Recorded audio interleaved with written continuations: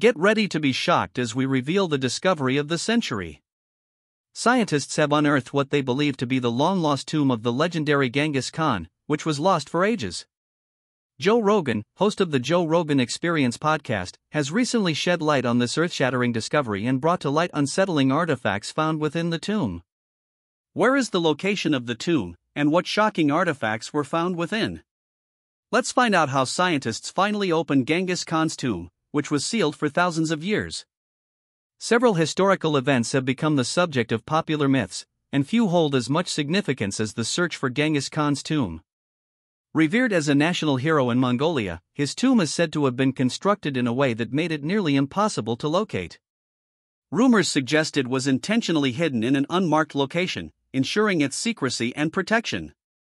The search reflects the deep connection between the Mongolian people and their ancestral heritage, serving as a testament to the respect they hold for Genghis Khan and their commitment to preserving his legacy. The tomb's elusive nature has captured the imagination of people worldwide, making it an object of fascination and curiosity. Some theories suggest the tomb might be located near Genghis Khan's birthplace or in remote, mountainous regions of Mongolia, making it even more challenging to locate. In a recent episode, Joe Rogan and his guest dove into the mystery of Genghis Khan's burial site, revealing secret archaeological discoveries made in the last 5 years. Before we delve into the fascinating mythological and historical clues that led to these discoveries, it's important to understand some context about Genghis Khan himself. Genghis Khan, the legendary Mongol conqueror, was a man of remarkable vision, military genius, and unparalleled leadership. Born as Temujin in the rugged steppes of Mongolia in the 12th century, he went on to establish the largest contiguous empire in history. His rise to power was marked by his ability to unite several nomadic tribes under his leadership. Through a combination of strategic alliances, military campaigns, and political cunning, he solidified his authority and was proclaimed the Great Khan in 1206. This marked the beginning of his quest to create a vast empire that would stretch from Asia to Europe. One of Genghis Khan's most significant achievements was his military conquests. He led his armies to victory in numerous battles, employing innovative tactics and strategies that revolutionized warfare. The Battle of Jaxartes in 1219, where his forces triumphed over the Khwarezm Empire, showcased his military brilliance. His forces utilized superior horsemanship, archery skills, and disciplined cavalry units to overwhelm their opponents. This victory opened the doors to further conquests, including the famous siege of Nishapur and the capture of the Khwarezmian capital, Samarkand. Another notable battle in Genghis Khan's legacy was the Battle of Kalka River in 1223, where the Mongols clashed with the formidable Kievan Rus and their allies. Despite being outnumbered, Genghis Khan's forces emerged victorious, utilizing their superior mobility and coordination. This victory further expanded the Mongol Empire's reach and instilled fear in their enemies. One of the key aspects of Genghis Khan's empire was its religious tolerance. Unlike many conquerors of his time, Genghis Khan did not impose his own religious beliefs on the peoples he conquered. Instead, he allowed freedom of worship and respected the diversity of faiths within his empire. This policy helped foster unity among his subjects, as they were not forced to abandon their religious practices or convert to a specific faith. Genghis Khan's empire was a melting pot of different cultures, languages, and traditions. He recognized the value of incorporating the knowledge and expertise of diverse peoples into his administration. He employed skilled individuals from conquered territories in various administrative roles, promoting a system of meritocracy. This approach allowed for the efficient governance of his vast empire and facilitated the exchange of ideas and innovations. Genghis Khan also actively sought out scholars, engineers, and artisans from different cultures to contribute to the development of his empire. He encouraged the sharing of knowledge and the exchange of technologies, leading to advancements in various fields. This cultural exchange had a profound and lasting impact on the societies within the Mongol Empire, as well as on neighboring regions. One of the most significant examples of Genghis Khan's openness to other cultures was his relationship with the Islamic world. Despite being a non-Muslim himself, he recognized the importance of Islamic civilization and its wealth of knowledge. Genghis Khan established diplomatic relations with Muslim leaders and several religious scholars, fostering cultural and intellectual exchanges. He even appointed Muslim advisors to his court, benefiting from their expertise in governance, trade, and administration. Genghis Khan's death in 1227 marked the end of an era and created a significant void in the Mongol Empire. He passed away while leading a military campaign in the western regions of his empire, concluding a long and eventful life. Historians continue to speculate and debate the exact cause of his death. According to historical accounts, Genghis Khan fell from his horse during a hunt and sustained injuries that ultimately led to his demise. Some sources propose that he suffered from internal injuries or complications resulting from the fall, while others suggest that he may have succumbed to illness or infection. Keep watching to discover why Joe Rogan finds this shocking discovery fascinating and believes that it can impact relations between multiple countries. However, before delving into that, let's examine why the tomb is considered a mystery. Why is Genghis Khan's tomb such a big deal? The tomb of Genghis Khan has long been a subject of fascination, inspiring legends, novels, and academic inquiries. While factual accounts have been scarce, tales and rumors have abounded. According to the stories, Genghis Khan, the Mongol conqueror, commanded that his final resting place be hidden from the world. It was believed that anyone involved in the burial was executed to ensure the eternal secrecy of its location. There were even rumors of rivers being diverted to flow over the tomb and wild horses being set loose to erase any traces of its existence. With such a veil of myth shrouding the tomb, its whereabouts have remained one of history's greatest mysteries, captivating imaginations for centuries. Historians and archaeologists have faced a challenging dilemma in their quest to uncover the tomb. On one hand, they strive to honor local traditions and respect Mongolia's view of Genghis Khan as a national hero and spiritual figure. The nation has regarded disturbing the Khan's resting place as forbidden territory, both literally and culturally. This tension between scientific inquiry and cultural sensitivity has kept the tomb's location enveloped in secrecy and taboo. Despite numerous attempts to find it, combining scientific expertise with local folklore, disappointment has been the only outcome. Nevertheless, the allure of discovering Genghis Khan's tomb has never waned. It goes beyond the appeal of treasure or the prospect of uncovering invaluable historical artifacts. It is a testament to the insatiable human desire to solve a riddle that has perplexed generations. Archaeologists have meticulously studied ancient texts, scrutinized satellite images, and even analyzed the migratory patterns of local animals in search of clues. Folk stories have pointed towards a sacred mountain called Burkhan Khaldun in northeastern Mongolia as a possible guardian of the secret everyone yearns to uncover.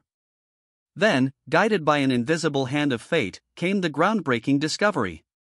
The notion that scientists could unravel this historical mystery was seen by many as audacious, if not sacrilegious. Yet, in an era where technology can explore the far reaches of the universe, it was perhaps inevitable that we would eventually turn our gaze toward the hidden recesses of our own past.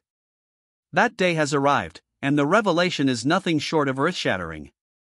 No longer are we left to weave tales around campfires about what might lie within Genghis Khan's tomb. We now possess tangible, incontrovertible evidence that punctures the ballooning myths that have captivated us for so long. The significance of this finding cannot be overstated.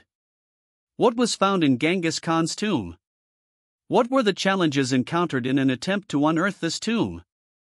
In a stunning turn of events, a team of archaeologists has made an extraordinary discovery that has reignited the global fascination with the legendary Genghis Khan and set off a wave of intrigue and debate. This remarkable find took place in a remote region near the Burkhan Khaldun mountain in Mongolia, a location long speculated to be the final resting place of the great conqueror.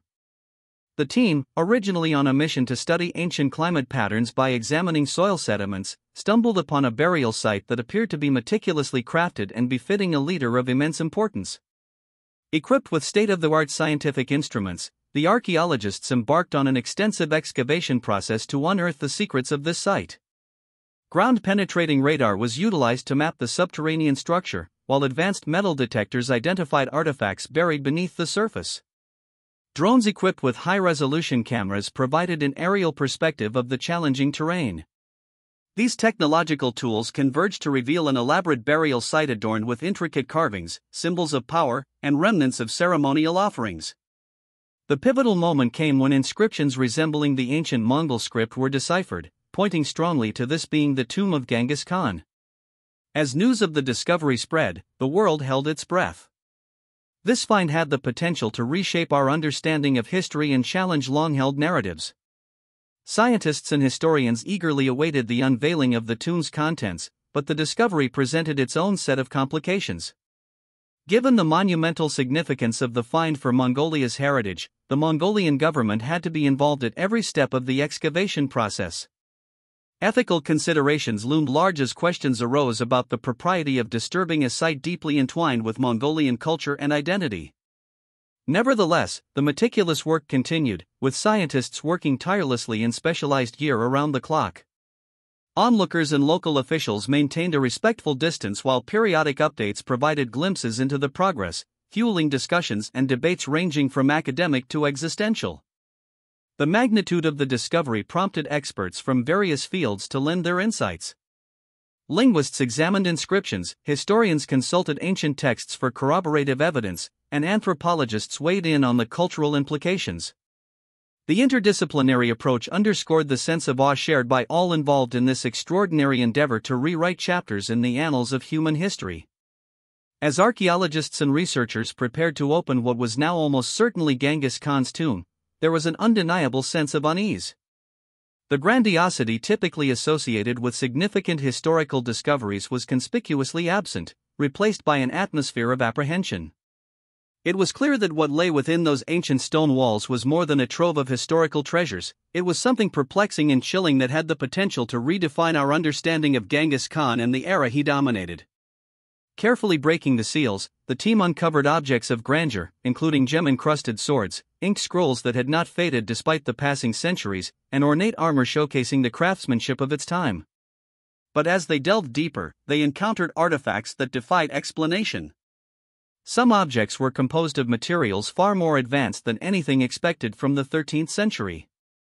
Anachronistic gadgets with unknown purposes and rudimentary mechanical devices hinted at a level of technological sophistication beyond the known capabilities of that era. The inscriptions and symbols on these artifacts added to the mystery. They resembled no known language and were etched with remarkable precision as if executed by machinery rather than human hands. Experts from different fields were unable to identify the origins or meanings of these inscriptions, suggesting knowledge or entities that remain unknown. The mystery deepened when DNA samples from the remains in the tomb yielded inexplicable results. The genetic markers contained anomalies distinct from any known lineage, defying categorization and suggesting a lineage unknown to humanity. This departure from the norm raised unsettling questions about the nature of Genghis Khan's identity and hinted at something far more mysterious and complicated than previously imagined. Among the most disturbing finds were ritualistic items indicating practices not recorded in Mongol traditions. Ceremonial daggers arranged in intricate patterns, containers filled with unidentified organic compounds, and inscriptions alluding to celestial bodies and cosmic events hinted at a belief system lost to history or possibly something even more otherworldly. One particularly perplexing artifact was a parchment resembling a map. It depicted landforms unidentifiable in any known geography, almost as if it represented a different world altogether. Alongside the map were stones with translucent qualities emitting a faint glow. Electronic devices brought near these stones malfunctioned inexplicably, suggesting a level of technology beyond our understanding. These discoveries went beyond scientific categorization and ventured into existential territory. If these artifacts were indeed from Genghis Khan's era, they implied a level of knowledge and understanding practically alien when compared to previous assumptions about that period. The unsettling question arose: what if Genghis Khan was part of a narrative far more complex and unsettling than previously considered? As news of these perplexing artifacts spread, reactions varied from skeptical dismissals to wild speculation. Some skeptics argued that the artifacts were elaborate hoaxes or products of a misinterpretation. Others proposed more mundane explanations, suggesting that these objects were the result of cultural exchange or trade with distant lands. The most significant geopolitical impact of this discovery, perhaps, lay in the profound shift in global consciousness it ignited. The tomb's existence and its mysterious contents compelled nations and individuals alike to confront the limitations of their knowledge and beliefs. Just as the moon landing in 1969 united people around a momentous human achievement, the discovery of Genghis Khan's tomb united them around an enigmatic mystery, challenging the very foundations of science, history, and culture.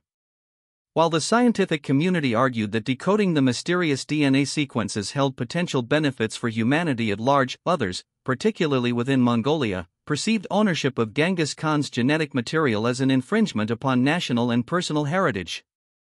The emotional weight of the issue became palpable as descendants of Mongolian tribes vehemently opposed the notion of sharing his genetic material with the world. In his exploration of the far-reaching implications of the discovery of Genghis Khan's tomb, Joe Rogan delved into the complexities and controversies surrounding the historical, cultural, and geopolitical landscape.